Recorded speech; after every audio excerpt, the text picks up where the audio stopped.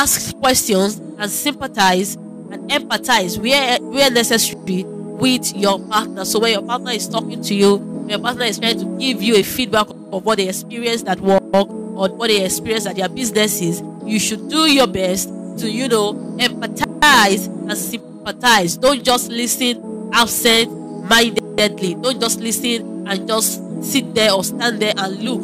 Empathize, sympathize, and your partner will know that truly you are concerned, and it's going to boost communication in your marriage.